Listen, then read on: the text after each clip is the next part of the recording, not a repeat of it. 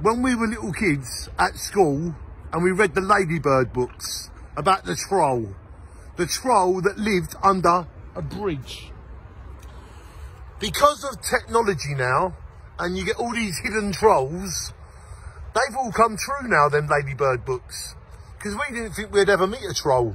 But daily, we meet trolls now, because on social media, there are lots of people that pretend to be someone that they're not. They pretend that they like you, but really they don't like you.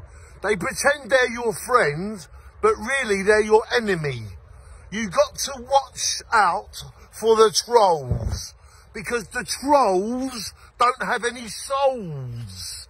Ladies and gentlemen, you've got to give it to the trolls, because without them, where would we go?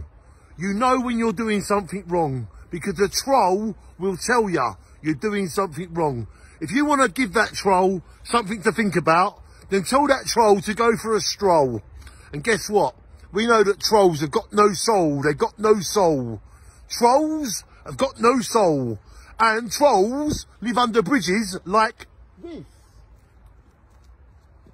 They've got no soul. They've got no soul. Trolls live under that bridge. Ladies and gentlemen, trolls remind you what you're doing right and what you're doing wrong. Without the trolls, where would we go? We love the trolls. They've got no soul. They've got no soul. You know you're doing well when you've got a troll. And that's where they live. They live under that bridge. They've got no soul. They've got no soul.